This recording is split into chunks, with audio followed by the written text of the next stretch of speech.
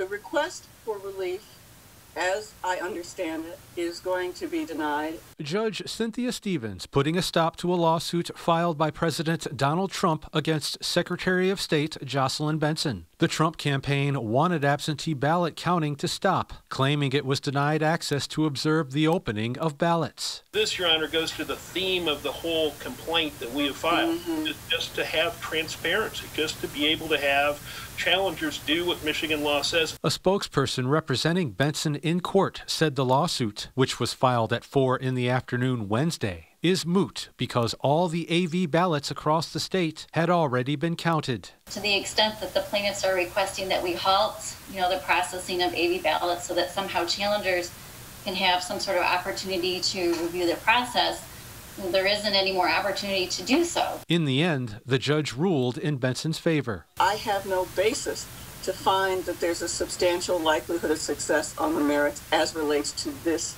defendant. State Attorney General Dana Nessel's office agreed with the judge's ruling, saying that she identified the same defects in the campaign's filings as we did, namely a complete lack of any evidence of wrongdoing on the part of election officials and meritless legal arguments. We've also heard from the Michigan Democratic Party. A spokesperson for the MDP told us that this is simply a political stunt meant to distract from the legitimate outcome of the election. Michiganders sent a clear message to this president, and no lawsuit or tweet can change the results.